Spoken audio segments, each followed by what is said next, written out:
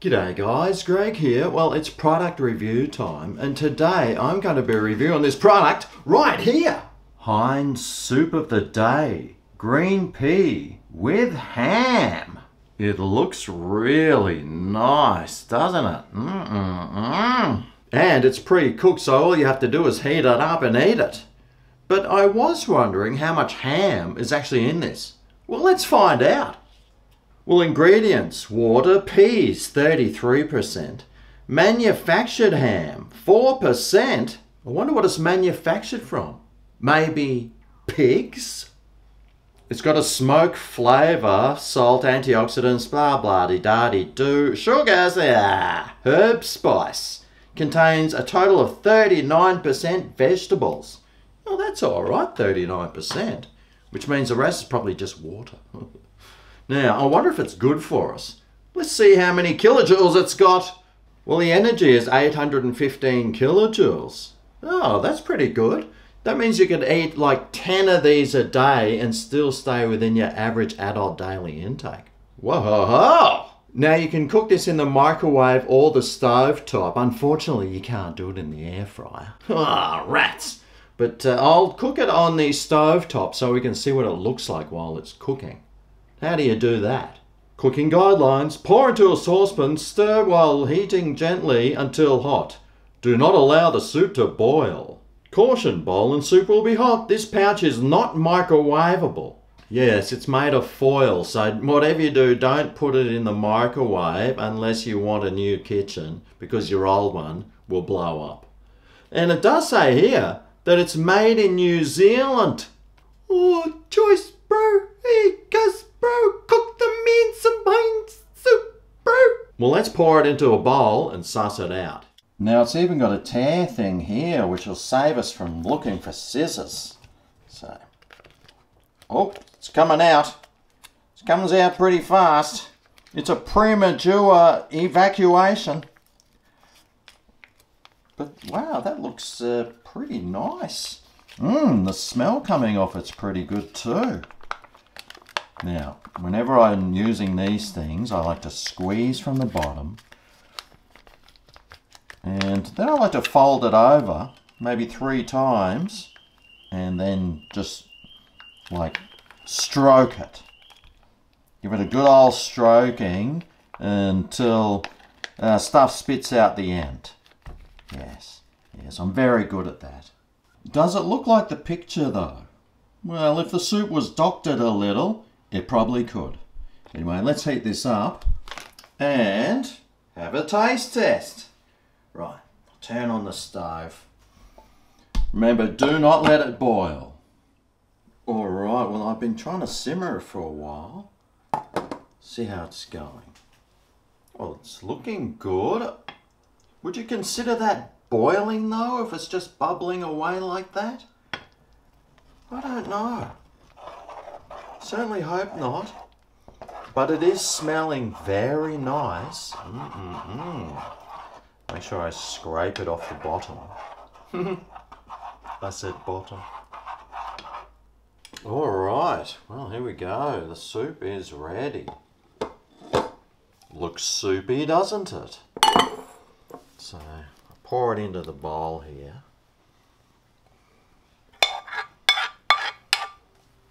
And I tell you what, that looks good enough to eat. Or drink. Now here's a question for you. Do you eat soup or do you drink soup? I don't know, I mean, you are swallowing it like a drink, although you do swallow food when you eat it. But this is more a liquid than a solid.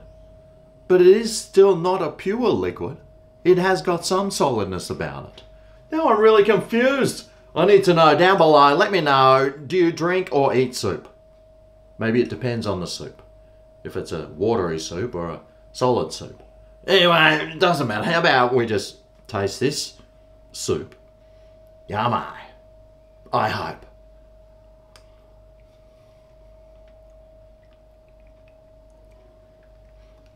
Yeah. It tastes alright. I've had many a Pea and Ham Soup in my time. In fact, I've made one that was awesome. If you want a good recipe, check it out. But this doesn't taste anything like mine. Well, it sort of does, but nowhere near as good. It still tastes alright though. You can taste all the ingredients in there. It doesn't seem to have too much seasoning in it. It still tastes alright, and it is kind of thickish, which makes me think that you eat soup.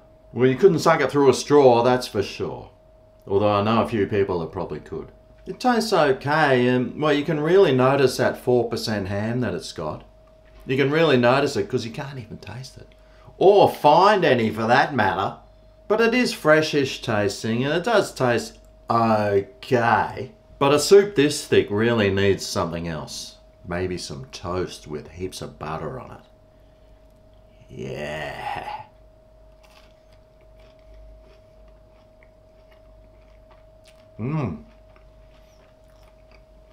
Oh yeah, that helped quite a bit. Well, let's see what the Gregometer thought about this Heinz Pea and Ham Soup. Well, he seems to be liking it so far. Oh, hang on. Well, I thought he liked it. Oh, it's going down a bit. Oh no. Oh no.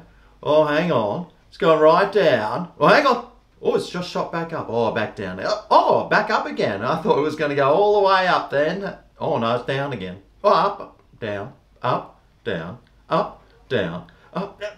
Gregometer, you're making me dizzy, mate. Just pick one. Oh, well, you know, it's not all the way up, but, well, it's semi-flaccid, and that's close enough to half decent. But would I get it again? Well, I mean, it wasn't so expensive. Well, I got it on half price special, of course, but you can take it around, pack it in your luggage, take it to work, heat it up. You could probably even just drink it cold straight from the container. So, mate, it's a pretty handy soup, and, well, yes, I would get this again.